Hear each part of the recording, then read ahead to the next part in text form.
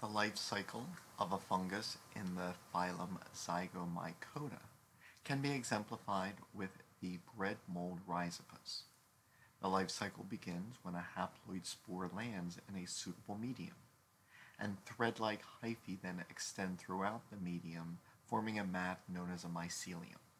The hyphae can produce erect structures known as sporangiophores, which then produce sporangia, wherein haploid spores are produced. These are produced asexually, and when they are released, they will sprout to form additional haploid hyphae, which were clones of the original. When hyphae of opposite mating strains encounter each other, they extend and produce gametangia, which contain multiple haploid nuclei. When the gametangia fuse, it forms a zygosporangium, which contains zygospores.